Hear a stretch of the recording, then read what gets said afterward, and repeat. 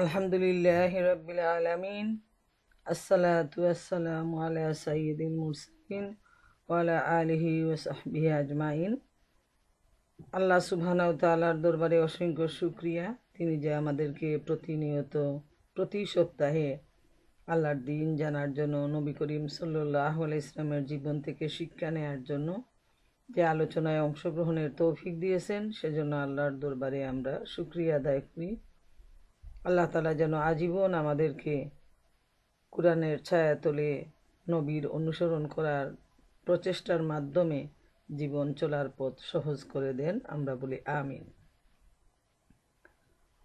আজকের এই টেলিকনফারেন্সের আমার প্রিয় মা ও বোনেরা, সবাইকে আসসালামু আলাইকুম ওয়া রাহমাতুল্লাহি ওয়া বারাকাতুহু।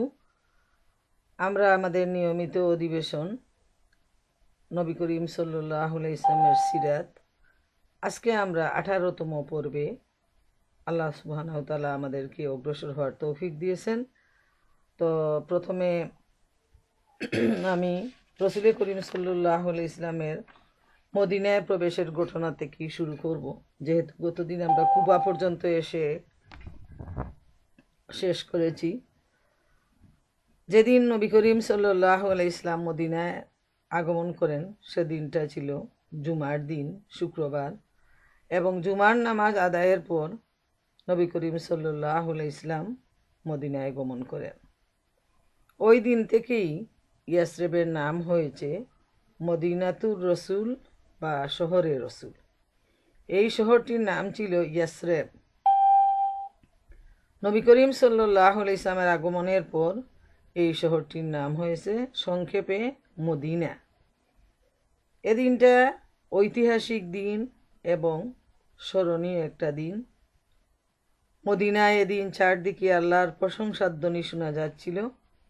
আনসার শিশুরা আনন্দে উদ্বেলিত হয়ে যে গানটি গেয়েছিল তার অনুবাদ হলো, দক্ষিণে সেই পাহাড় থেকে উদয় হলো মোদের উপর চতুর্দশীয় চাঁদ, শুকরিয়া আদায় করা আল্লাহর কর্তব্য মোদের সকলের।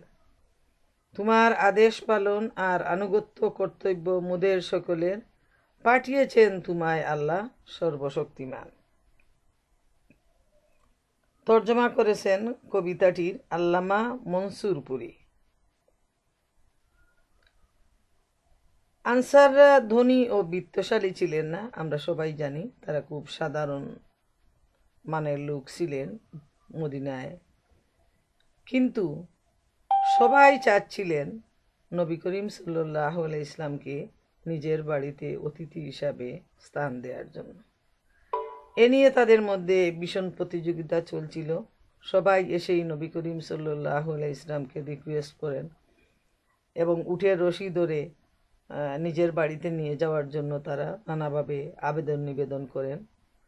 কিন্তু রাসূল করিম সাল্লাল্লাহু আলাইহি ইসলাম বলে দিলেন, উটনির পথ ছেড়ে দাও, সে আল্লাহর তরফ থেকে আদেশ পেয়েছে।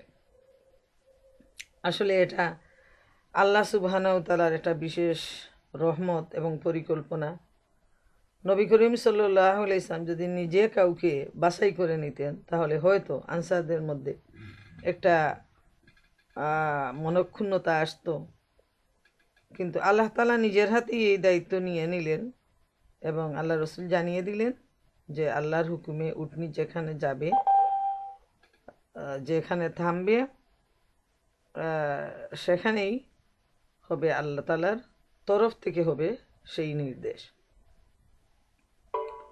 এরপর সেই উটনি ইচ্ছা মতো চলতে লাগলো এবং বর্তমানে যেখানে মসজিদে নববী রয়েছে সেখানে গিয়ে থামলো। সুবহানাল্লাহ, সুবহানাল্লাহ। রাসূল সাল্লাল্লাহু আলাইহি ইসলাম উটনি থেকে নামলেন না।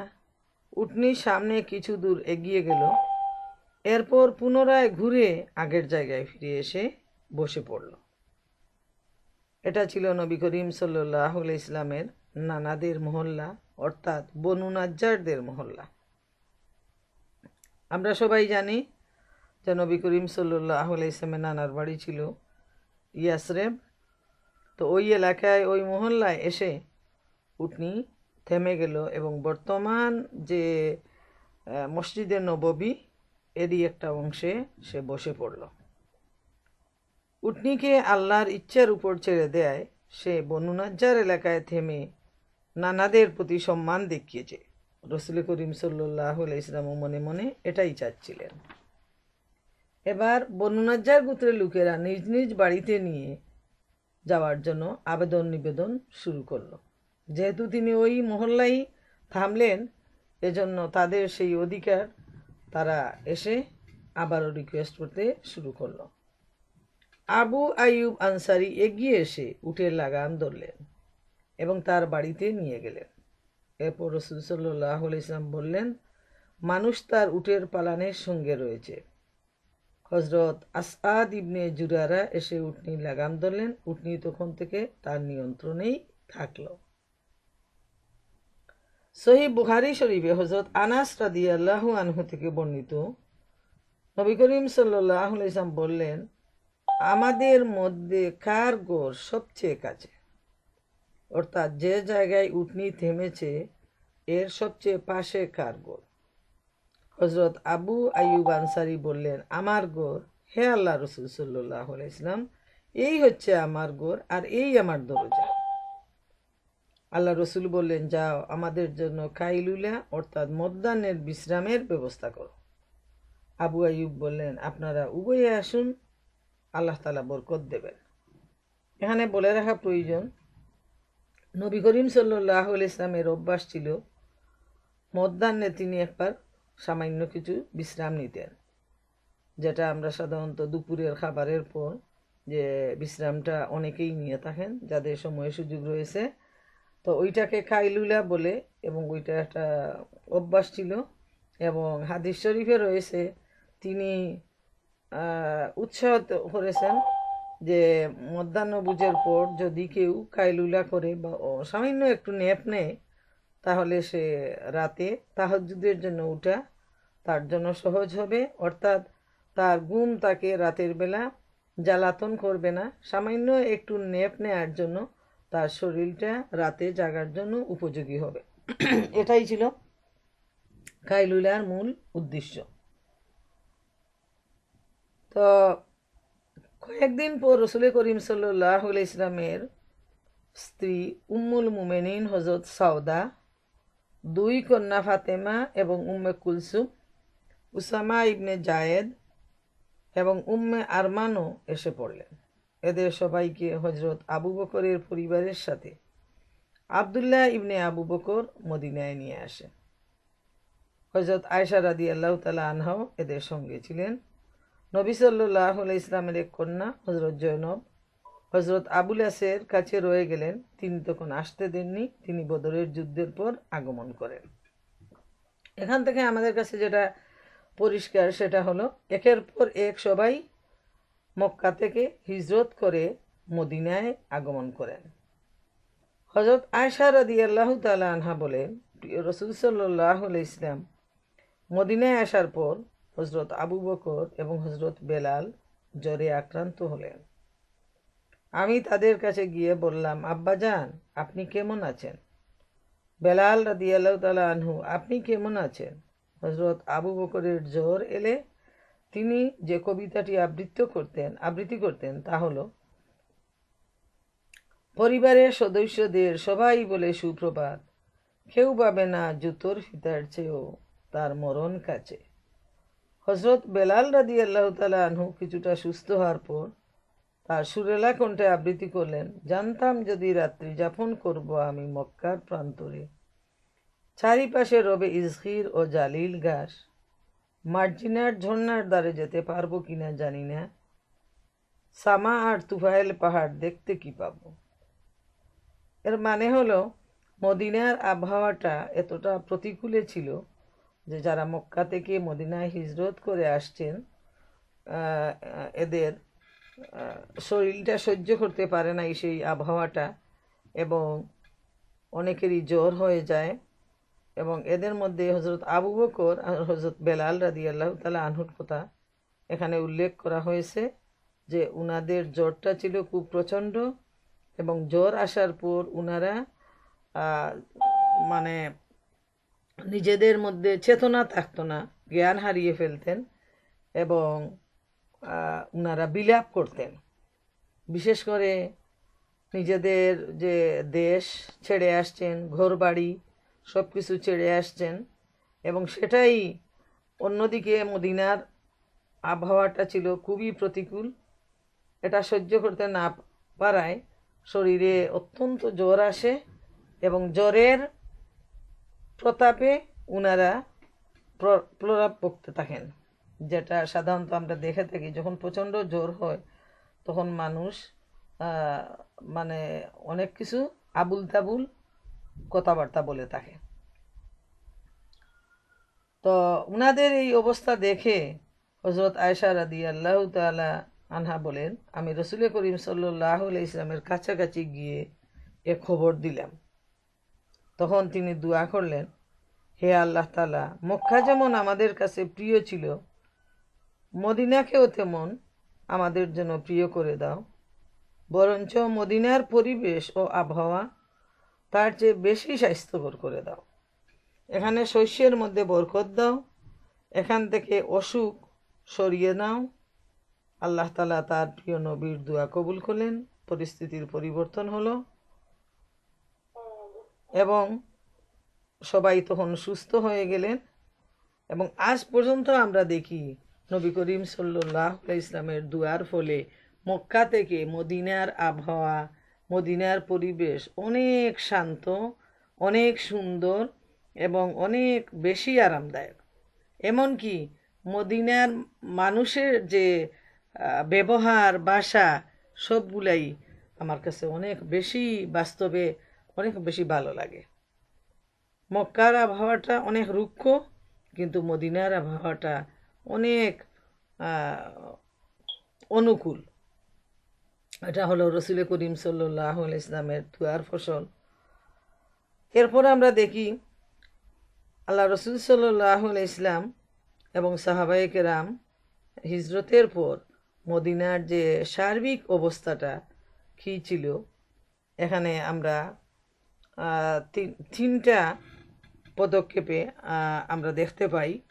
যেমন প্রথম, মুসলমানদের ফিতনা ও বিশৃঙ্খলা এবং আভ্যন্তরীণ প্রতিকূলতার সম্মুখীন হতে হয়েছিল। একই সাথে বাইরের শত্রুরা মদিনাকে নিশ্চিহ্ন করে দিতে মদিনার উপর হামলা চালিয়েছিল, এবং ৬ষ্ঠ হিজরির জিলকদ মাসে হুদাইবিয়ার সন্ধি পর্যন্ত এ পর্যায়ে অব্যাহত ছিল। আমাদের সবার বিষয়টা লক্ষ্য রাখা প্রয়োজন যে মদিনার পরিস্থিতিটা, যে এখানে যখন মুসলমানদের একটা স্থায়ী আবাস গড়ে উঠল, যার ফলে চতুর্দিকে ফিতনা, ফাসাদ, বিশৃঙ্খলা এবং আভ্যন্তরীণ প্রতিকূলতার সম্মুখীন হতে হয়েছিল মুসলমানদের। যেহেতু যারা বিজাতীয় ও মুসলিম, তাদের মনের মধ্যে একটা মুসলমানদের ব্যাপারে সন্দেহ পোষণ হতে শুরু করলো, যে নিশ্চয়ই ভবিষ্যতে মুসলমানরা এখানে একটা ভারী দলে পরিণত হবে এবং এটা তাদের জন্য একটা বিপদের কারণ হয়ে দাঁড়াবে। সেজন্য চতুর্দিক থেকে মদিনাকে আক্রমণ করা, নিশ্চিহ্ন করে দেওয়ার জন্য তারা নানাভাবে পরিকল্পনা করতে শুরু করলো। বিভিন্ন ধরনের হামলা আসলো এবং হুদাইবিয়ার সন্ধি পর্যন্ত এই ছোটোখাটো হামলা অব্যাহতভাবে চলতে থাকলো। ২ নাম্বার যেটা হলো, যারা মুশরিক, পৌত্তলিক, তাদের সাথে সন্ধি হয়েছিল ৮ম হিজরি রমজান মাসে মক্কা বিজয়ের মাধ্যমে এ পর্যায়ে সমাপ্তি হয়। এরপর বিভিন্ন দেশের শাসনকর্তাদের সাথে কাছে নবী করিম সাল্লাল্লাহু আলাইহি ইসলাম ইসলামের দাওয়াত পেশ করতে শুরু করেন। তৃতীয় যে পর্যায়টা, সেটা হলো আল্লাহর দিনে মানুষ দলে দলে প্রবেশ করতে থাকে। এ পর্যায়ে মদিনার বিভিন্ন সম্প্রদায় এবং গোত্রের প্রতিনিধিরাও আসতে থাকে। নবী করিম সাল্লাল্লাহু আলাইহি ইসলামের জীবনের শেষ পর্যায়ের সমাপ্তি ঘটে ১১ হিজরির রবিউল আউয়াল মাসে। এরপর আমরা দেখি যে আল্লাহর মনোনীত রসুল সাল্লাল্লাহু আলাইহি ইসলামের কাছ থেকে উত্তম প্রশিক্ষণ প্রাপ্ত ও আল্লাহর পথে দন প্রাণ উৎসর্গ করতে সদা প্রস্তুত সাহাবায়ে কেরামের একটা জামাত শেষ পর্যন্ত গড়ে ওঠে।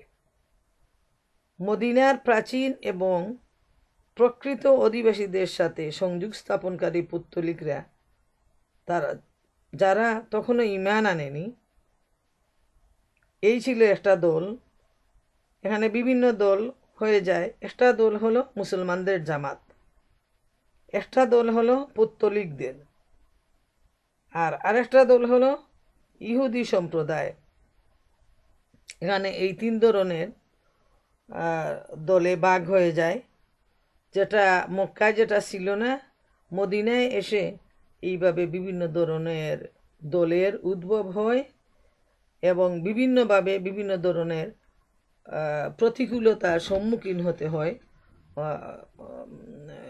মুসলমানদেরকে।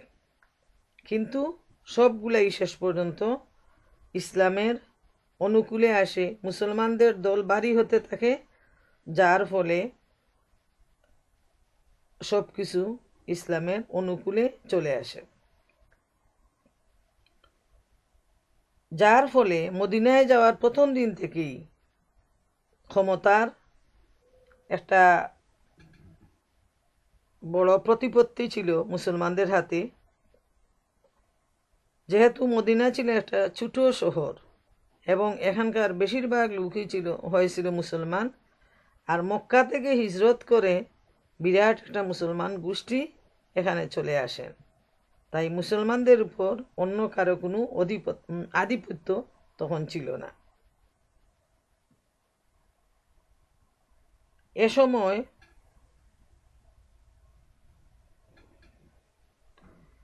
যে সমাজটা গড়ে তোলার জন্য নবী করিম সাল্লাল্লাহু আলাইহি ইসলাম প্রচেষ্টা চালান, যে এই মদিনাকে অবলম্বন করেই তিনি একটি আদর্শ সমাজ গঠনের প্রচেষ্টা প্রথম থেকেই শুরু করেন।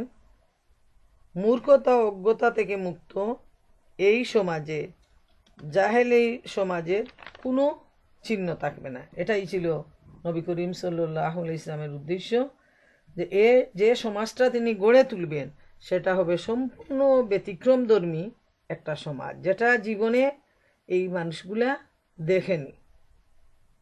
ইসলামের দাওয়াতের জন্য মুসলমানরা যে 10 বছর যাবৎ নানা ধরনের দুঃখ, মুসিবত, নির্যাতন, নিষ্পেষণ সহ্য করেছিল, তার বাস্তবতা প্রমাণের সময় তখন এসে পড়েছিল।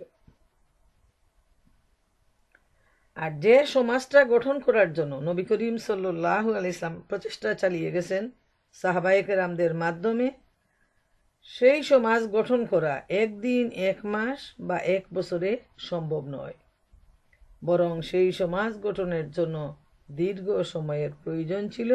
এবং আমরা দেখতে পাই দীর্ঘ দিন, দীর্ঘ বছর, অর্থাৎ দীর্ঘ 23 বছরে এই সমাজ প্রতিষ্ঠিত হয়েছিল।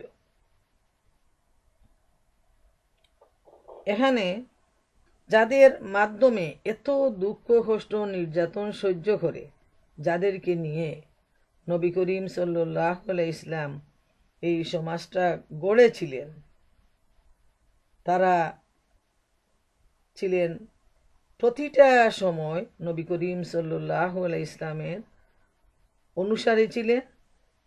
প্রতিটা মুহূর্তেই তারা নবী করিম সাল্লাল্লাহু আলাইহি ইসলামের নির্দেশ পালনের জন্য মনোযোগী থাকতেন।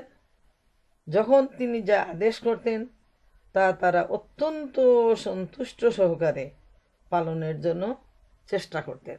যখনই কুরআনের আয়াত নাজিল হতো তখনই তারা সঠিকভাবে সেই আয়াতের, সেই নির্দেশের মর্যাদা দান করতেন।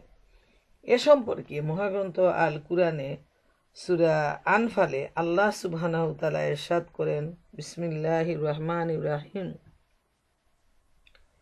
ইয়াসআলুনাকা আনিল আনফাল কুলিল আনফালু লিল্লাহি ওয়ার রাসূল ফাত্তাকুল্লাহা ওয়াসলিহু যাতা বাইনিকুম ওয়াতিউল্লাহা ওয়া রাসূলাহু ইন কুনতুম মুমিনিন। ইন্নামাল মুমিনুনা আল্লাযীনা ইযা যুকিরাল্লাহু ওয়াজিলাত কুলুবুহুম ওয়া ইযা তুলিয়াত আলাইহিম আয়াতুহু زادتهم إيمانا وعلى ربهم يتوكلون الذين يقيمون الصلاة ومما رزقناهم ينفقون أولئك هم المؤمنون حقا لهم درجات عند ربهم ومغفرة ورزق كريم। এরশাদ হচ্ছে, হে মুহাম্মদ, লোকেরা তোমার কাছে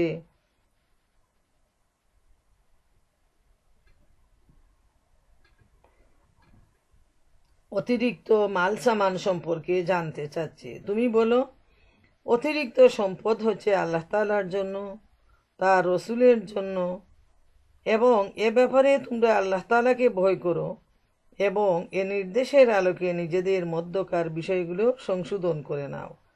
আল্লাহ তাআলা এবং রসুলের আনুগত্য করো যদি তোমরা সত্যিকার মুমেন হও।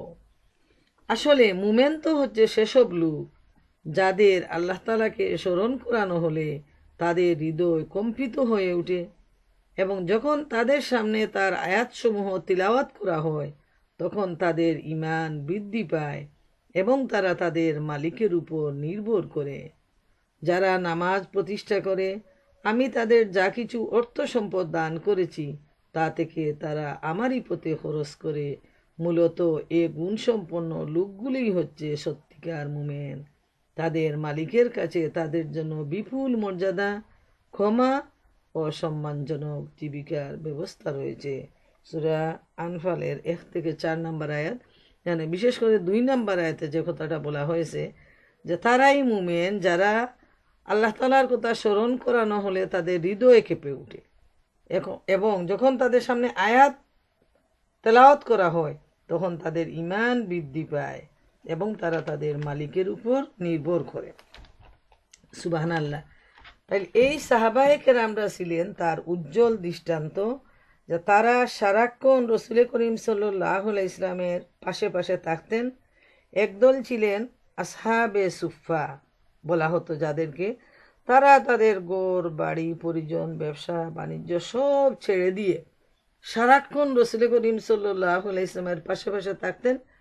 যখন যে আয়াত নাজিল হতো সাথে সাথে তারা তা মুখস্থ করে নিতেন এবং আল্লাহ রসুল সাল্লাল্লাহু আলাইহি ইসলাম যা বলতেন তারা সাথে সাথে সেগুলা মুখস্থ করে নিতেন। এবং আলহামদুলিল্লাহ এজন্যই আজকে 1500 বছর পর আমরা আল্লাহ রসুলের হাদিসকে অবিকল আকারে পেয়েছি। এদেরই ত্যাগের ফসল, এদের কুরবানির ফসল হলো এই বিরাট হাদিস গ্রন্থ। এই আসহাবে সুফা যারা নিজেদের জীবনটাকে কুরবানি দিয়ে নিজের সময়, শ্রম, অর্থ কোনো কিছুর কোনো ভ্রুক্ষেপ না করে তাদের জীবনটাকে আল্লাহ এবং আল্লাহ রসুলের জন্য তারা সঁপে দিয়েছিলেন, যার ফলে আল্লাহ রসুলের মুখ থেকে যখন যে কথাই বের হতো তারা সাথে সাথে তা পালন করতেন এবং মুখস্থ করে নিতেন এবং পরবর্তী জেনারেশনকে তারা সেটা দিয়ে গেছেন, যেটা আজকে আমাদের সামনে এত সহজে হাদিস গ্রন্থ হিসাবে আমরা হাতের কাছে পেয়ে যাই। সুবহানাল্লাহ। আল্লাহ রব্বুল আলামিন তাদের মর্যাদা বৃদ্ধি করুন এবং তাদেরকে জান্নাতের উচ্চ শিখরে আশ্রয় দান করুন। এরপর আমরা দেখতে পাই যে মদিনায় মুসলমানদের মধ্যে 2 প্রকারের লোক ছিল। এক প্রকারের লোক যারা ছিলেন নিজেদের জমি, বাড়িঘর, অর্থ সম্পদের জন্য মধ্যে নিশ্চিন্তে জীবনযাপন করেছিলেন। এরা ছিল আনসার গোত্রের লোক। যেহেতু এরা মদিনা ছিল তাদের নিজেদের এলাকা, তারা গরিব হলেও নিজেদের অন্তত ঘর বাড়ি, টাকা খাওয়ার জায়গার একটা ব্যবস্থা ছিল। আর যারা আল্লাহর হুকুমে হিজরত করে আসছিলেন তারা তাদের ব্যবসা বাণিজ্য, ঘর বাড়ি, আত্মীয় স্বজন, চাকুরি সব ফেলে দিয়ে একেবারে নিঃস্ব অবস্থায় তারা আল্লাহর হুকুমে মদিনায় তারা হিজরত করেন, মদিনায় তারা চলে আসেন। তাদের না থাকার কোনো ঠিকানা ছিল, না কোনো ব্যবসা বাণিজ্য ছিল, না ক্ষুধা নিবারণের জন্য কোনো কাজ ছিল। তাদের সাথে কোনো টাকা পয়সাও ছিল না, জিনিসপত্রও ছিল না, নিজের পায়ে দাঁড়াবার মতো কোনো ব্যবস্থাও ছিল না। এই পরাশ্রয়ী একদল মুজাহের সংখ্যা, মুহাজিরদের সংখ্যা দিন দিন বৃদ্ধি পেয়েছিল। আমরা যদি দেখি যে দুই একজন সাহাবীর ঘটনা যদি আমরা এই প্রসঙ্গে মনে করি, যে আব্দুল উজ্জা নামে একজন সাহাবী ছিলেন, যার নাম রাখা হয় আব্দুল্লাহ। উনার চাচা উনাকে লালন পালন করতেন, যেহেতু তিনি ছিলেন এতিম, এবং খুব আদর যত্ন করতেন। চাচা সম্পদের মালিক ছিলেন, ভালোই দিন যাপন করছিলেন তিনি।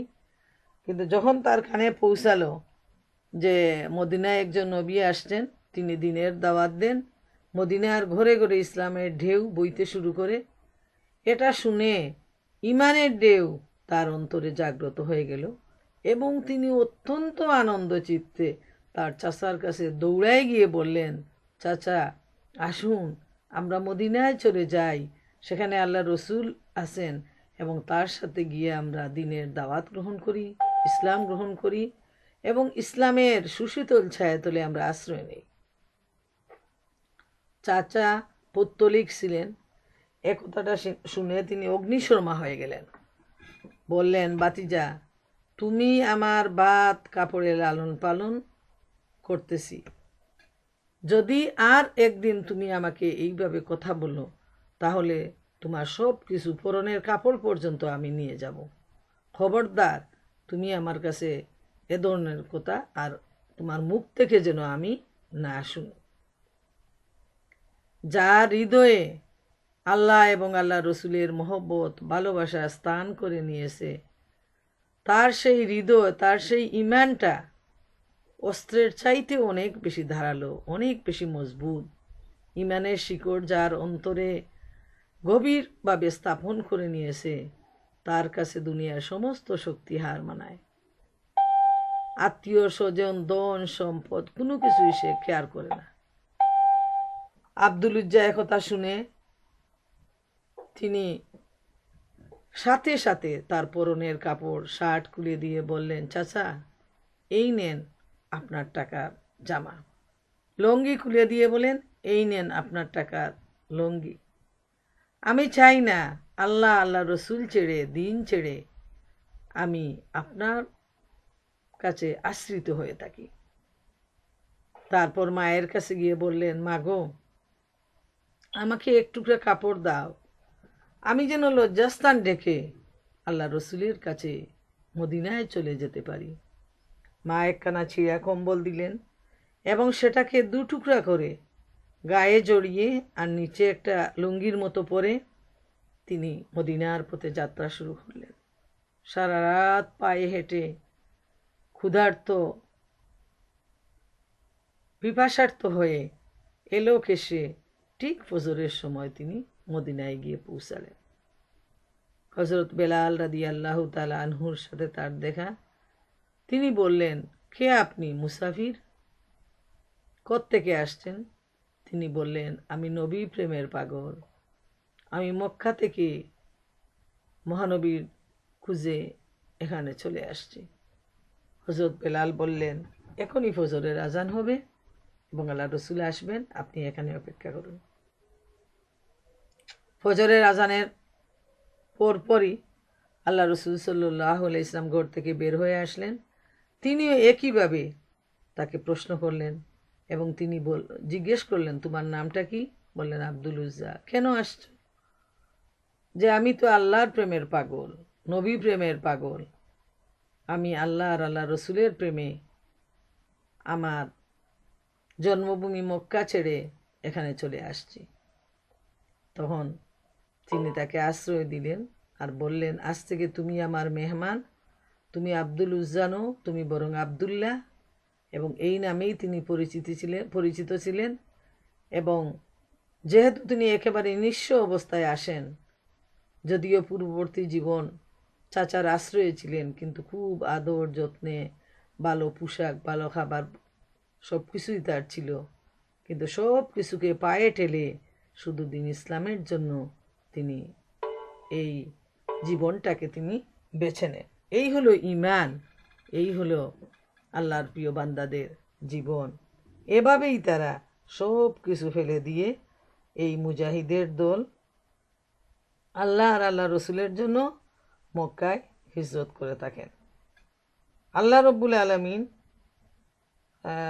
যে ঘোষণাটা দেন যে আল্লাহ তাআলা এবং তার রসুল সাল্লাল্লাহু আলাইহি ওয়াসাল্লামের উপর যারা ঈমান রাখে তারা যেন হিজরত করে মদিনায় চলে আসে। এটা তো জানাই ছিল যে মদিনায় তেমন কোনো সম্পদও নেই, আয় উপার্জনের উল্লেখযোগ্য কোনো উপকরণও নেই। ফলে আল্লাহ রব্বুল আলামিনের এই নির্দেশের ফলে যারা ঈমান গ্রহণ করেন তারাই হিজরত করে মদিনায় চলে আসেন, যার ফলে ছোট্ট শহর মদিনায় অর্থনৈতিক ভারসাম্য নষ্ট হয়ে যায় এবং অর্থনৈতিকভাবে সংকট শুরু হয় এবং ইসলামের শত্রুরা মদিনাকে অর্থনৈতিকভাবে বয়কট করে। আমদানির পরিমাণ কমে যায় এবং পরিস্থিতি তখন আরও গুরুতর হয়ে পড়ে। অর্থনৈতিক সংকটে তখন মদিনাবাসী অবস্থা খুবই বিপন্ন হয়ে যায়। আর এজন্য যারা ইসলাম বিরোধী, ইসলামের শত্রু, তারা ইচ্ছাকৃতভাবে মদিনায় অর্থনৈতিক সংকট শুরু করে, অর্থনৈতিকভাবে তাদেরকে বয়কট করে। তো আমরা দেখি যে এর শিকার হন মদিনার আনসার এবং মুহাজিররা। বিশেষ করে মুহাজিরদের অবস্থা তখন সবচেয়ে বেশি কঠিন হয়ে যায়। অন্য একটি দল ছিল মদিনার অমুসলিম অধিবাসী। তাদের অবস্থা মুসলমানদের চেয়েও ভালো ছিল না, তারাও ছিল গরিব এবং তারা একটা দ্বিধাদ্বন্দ্বের মধ্যে ছিল যে পৈতৃক ধর্ম বিশ্বাস ছেড়ে নতুন ধর্ম গ্রহণ করবে কিনা। তারা এই ধরনের একটা দ্বন্দ্বের মধ্যে ছিল। কিন্তু মুসলমানদের চরিত্র, ব্যবহার এবং দ্বীনের দাওয়াতের ফলে কিছুকালের মধ্যেই তারা ইসলাম গ্রহণ করে এবং সত্যিকার মুসলমানে পরিণত হয়।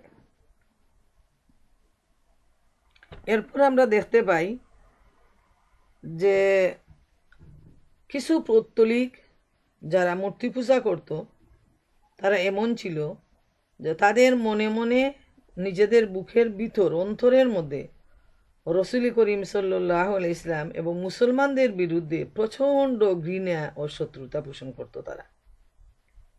কিন্তু সামনাসামনি মোকাবিলা করার সাহস তাদের ছিল না।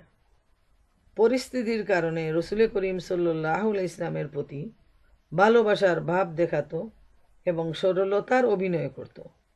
এদের নেতা ছিল আব্দুল্লাহ ইবনে উবাই। এখানে উল্লেখ করা প্রয়োজন, বুয়াসের যুদ্ধের পর আউস ও খাজরাজ গোত্র তাকে নিজেদের নেতা করার ব্যাপারে একমত হয়েছিল। আব্দুল্লাহ ইবনে উবাইকে বাদশাহ ঘোষণার প্রস্তুতি নিয়ে আউস ও খাজরাজ গোত্রের লোকেরা বর্ণাঢ্য মুকুট তৈরি করছিল। এ সময় নবী করিম সাল্লাল্লাহু আলাইহি ইসলাম মদিনায় এসে পৌঁছালেন, যার ফলে জনগণের দৃষ্টি আব্দুল্লাহ ইবনে উবাইয়ের পরিবর্তে রসুল করিম সাল্লাল্লাহু আলাইহি ইসলামের প্রতি নিবদ্ধ হল। এ কারণে আব্দুল্লাহ ইবনে উবাই মনে করল যে রসুল্লাহ সাল্লাল্লাহু আলাইহি ইসলামই তার বাদশাহী কেড়ে নিয়েছেন। ফলে সে অন্তর থেকে মনে মনে আল্লাহ রসুলকে প্রচণ্ডভাবে ঘৃণা করত। এটা ছিল তার সবচেয়ে বড় একটা স্বার্থের ব্যাপার। তার স্বার্থের মধ্যে আঘাত লাগার জন্য সে সামনে মহব্বতের ভাব দেখাতো, সামনে একটা সুন্দর অভিনয় করত, কিন্তু সে অন্তরে প্রচণ্ড ঘৃণা পোষণ করত। তা সত্ত্বেও বদরের যুদ্ধের পর আব্দুল্লাহ লক্ষ্য করল যে পরিস্থিতি তার অনুকূলে নয়। এ অবস্থায় শিরকের উপর অটল থাকলে সে দুনিয়াবি কোনো সুযোগ সুবিধা লাভ করতে পারবে না, বরং সব সুবিধা থেকে বঞ্চিত হবে। তাই লোক দেখানোর জন্য সে ইসলামের ঘোষণা দিল, সে মুসলমান হয়ে গেল। কিন্তু আসলে তার অন্তর ছিল কুফরিতে পরিপূর্ণ। দুনিয়াবি স্বার্থ আদায়ের জন্য সে এই সুযোগকে হাতছাড়া করেনি এবং সে উদ্দেশ্যেই সে দেখানো ইসলাম গ্রহণ করলো এবং অন্তরে অন্তরে সে মুনাফিক থাকলো। আর তার মতো যারা ছিল তারাও ইসলাম গ্রহণ করলো এবং তার সাথে তারা সবাই ইসলামের বিরোধিতার জন্য তারা সহযোগিতা করলো। এইভাবে মক্কায় মুনাফিক ছিল না, সেখানে প্রকাশ্য সবাই দুশমন ছিল, কাফের ছিল, পৌত্তলিক ছিল। আর মদিনায় এসে মুনাফিকের আবির্ভাব হলো, যারা প্রকাশ্যে নামাজ পড়তো, মসজিদে নববীতে এসে রোজা রাখতো, মুসলমানদের সাথে উঠা বসা লেনদেন করত, কিন্তু অন্তরে অন্তরে তারা ইসলামের বিরোধিতা করত। এবং এর মূল ছিল আবদুল্লাহ ইবনে উবাই, সে ছিল এই মুনাফিক দলের নেতা। তৃতীয় শ্রেণীর আরেক দল লোক ছিল, এরা ছিল ইহুদি। এরা অসুরি এবং রুমিয়াদের অত্যাচারে অতিষ্ঠ হয়ে হেজাজে আশ্রয় নিয়েছিল। এরা ছিল হিব্রু। এদের কথাবার্তা ও পোশাক পরিচ্ছদ আরবের মতো মনে হতো, এমনকি তাদের গোত্র এবং মানুষের নামকরণও ছিল আরবের মতো। আরবদের সাথে তাদের বৈবাহিক সম্পর্কও ছিল। এত সত্ত্বেও তারা বংশগৌরব ভুলতে পারেনি। নিজেদের ইসরায়েলি বা ইহুদি হওয়ার মধ্যেই তারা গৌরব বোধ করত। আরবদের তারা মনে করত নিকৃষ্ট, উম্মি বলে গালি দিত। উম্মি বলতে তারা বুঝাতো যে এই আরবরা হচ্ছে নির্বুধ, মূর্খ, জঙ্গলি, নিচু। তারা বিশ্বাস করত আরবদের ধন সম্পদ তাদের জন্য বৈধ, তারা যেভাবে ইচ্ছা সেভাবেই এই সম্পদ বুক ব্যবহার করতে পারবে। তো এই কয়েকটা দলে মদিনার গোত্র ভাগ হলো, একদল মুনাফিক, একদল ইহুদি, আর একদল ছিল মুসলমানদের মধ্যে দুইটা দল, মানে সবাই মুসলমান, কিন্তু একদল ছিলেন আনসার এবং যারা হিজরত করে আসছে তারা ছিলেন মুজাহির। ইহুদিরা ধন সম্পদ উপার্জনের ব্যাপারে ছিল দক্ষ। তারা খাদ্য সামগ্রী, খেজুর, মদ, পোশাকের ব্যবসা করত এবং ব্যবসার দিকে তারা খুবই পটু ছিল। দ্বিগুণ তিনগুণ মুনাফা তারা ব্যবসা বাণিজ্যের মাধ্যমে লাভ করত। তারা সুদ খেত এবং আরবের শেখ সর্দারদের সুদের উপর তারা টাকা ধার দিত এবং শেষ পর্যন্ত এইভাবে টাকা ধার দেওয়ার ফলে দেখা যেত যে যারা সেই লোন পরিশোধ করতে পারত না, তখন তারা বিভিন্ন জিনিসের বিনিময়ে বন্ধক দিয়ে শেষ পর্যন্ত সব কিছু হারিয়ে ফেলত এবং এর পরিণতিতে ইহুদিদের হাতে ধন সম্পদের বিরাট ভাণ্ডার চলে যেত। ইহুদিরা ষড়যন্ত্র ও যুদ্ধের আগুন জ্বালিয়ে দেওয়ার ব্যাপারে ছিল খুব পটু। তারা প্রতিবেশী গোত্রসমূহের মধ্যে শত্রুতার বীজ বপন করত এবং এক গোত্রকে অন্য গোত্রের বিরুদ্ধে উত্তেজিত করত। পরস্পর সংঘাতে তারা লিপ্ত হতো এবং যুদ্ধের আগুন যখন নিবু নিবু হয়ে আসতো তখন তারা আবার সেটাকে পুনরায় জ্বালিয়ে দেওয়ার জন্য তৎপর হয়ে উঠত। এইভাবে আমরা দেখি যে মদিনায় একদিকে ইহুদিদের চক্রান্ত, অন্যদিকে মুনাফিকদের চক্রান্ত, সব মিলায়ে তখন একটা ভারী কঠিন অবস্থা দাঁড়িয়েছিল ইসলামের জন্য। তো প্রিয় মা বোনেরা আমার, সময় প্রায় শেষ হয়ে আসছে। তো আমরা এই ঘটনা থেকে আমরা যে শিক্ষা নিব সেটা হলো আমাদের কাছে সবচেয়ে বেশি মূল্যবান, যে নবী করিম সাল্লাল্লাহু আলাইহি ইসলামের জীবন থেকে আমরা কিভাবে শিক্ষা নিব, ব্যক্তিগত কাজের জন্য তিনি এত কষ্ট নির্যাতন ভোগ করেননি, বরং প্রতিটা মুহূর্তেই ছিল দ্বীন ইসলামের প্রচার আর প্রতিষ্ঠা।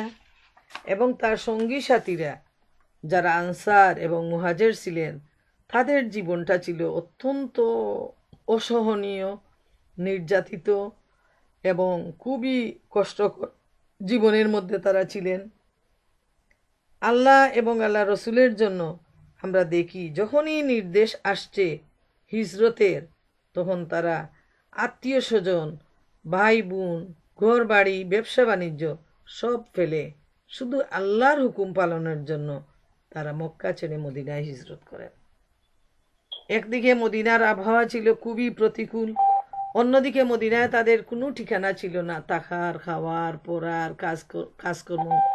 কিন্তু এই ঠিকানাবিহীন অবস্থায়ও তারা খুশি মনে শুধুমাত্র ইমানের হেফাজতের জন্য, আল্লাহর নির্দেশ পালনের জন্য তারা হিজরত করতে বাধ্য হন।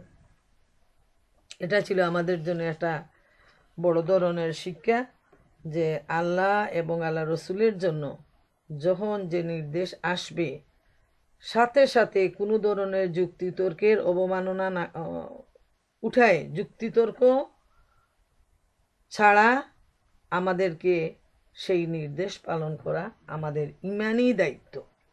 এবং শুধু পুরুষরা নয়, যে সমস্ত মহিলারা ইসলাম গ্রহণ করেছেন তারাও সবাই তারা হিজরত করে মক্কা থেকে মদিনায় চলে আসছেন। এর মধ্যে অনেকেই ছিলেন অনেক ধনী ব্যবসায়ী, তারা সব কিছু ছেড়ে খালি হাতে, শূন্য হাতে তারা আল্লাহর জন্য দেশ ত্যাগ করেন, এলাকা ত্যাগ করেন, ঘর বাড়ি ত্যাগ করেন। এমনকি আরও দুঃখজনক হলো, হয়তো বাবা মুসলমান, ছেলে কাফের, বাবা, ছেলে, স্ত্রী সবাই ছেড়ে চলে আসছে। হয়তো ছেলে ইসলাম গ্রহণ করেছে, সে পিতা, মাতা, ভাই বোন সবাইকে ছেড়ে আল্লাহ আর আল্লাহ রসুলের উদ্দেশ্যে বাড়ি থেকে বের হয়ে এসেছে। এটা আমাদের ইমানের মজবুতির জন্য সবচেয়ে বড় শিক্ষা, যে আল্লাহর জন্য সব কিছু আমাদেরকে ত্যাগ করতে হবে। তখনই আমরা হব পরিপূর্ণ মুসলিম। শুধু মুখে মুসলিম বললে হবে না, কাজে, কর্মে, আমলে যখন আমরা প্রমাণ করতে পারবো যে আমরা মুসলমানের হক, ইমানের দাবি আদায় করতে পারছি, তখনই আমরা আল্লাহ রাব্বুল আলামিনের কাছে সত্যিকার মুসলমান হওয়ার মর্যাদা লাভ করতে পারব।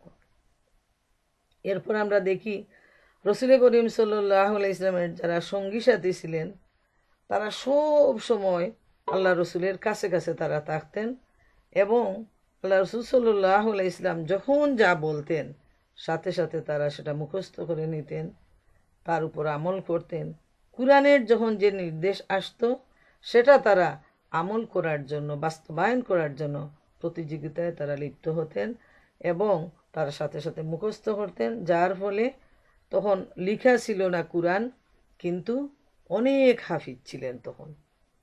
আজকের মতো এত সুযোগ ছিল না, বইপত্র বা প্রিন্টের কোনো ব্যবস্থা ছিল না, কিন্তু তারা তখন গাছের মধ্যে, পাথরের মধ্যে, চামড়ার মধ্যে খোদাই করে নিজের ইচ্ছা মতো ব্যক্তিগতভাবে তারা লিখে লিখে রাখতেন এবং সবচেয়ে বেশি তারা তাদের হৃদয়ের মধ্যে কুরআনের আয়াতগুলোকে তারা লিপিবদ্ধ করে রাখতেন। এবং শুধু লিপিবদ্ধ নয়, যেটা হৃদয়ে তারা রাখতেন সেটা তাদের বাস্তব জীবনে সেটাকে তারা আমল করতেন। সুবহানাল্লাহ। প্রিয় মা বোনেরা, আসুন আমরা আজকে 18তম পর্ব সিরাতের শেষ করলাম।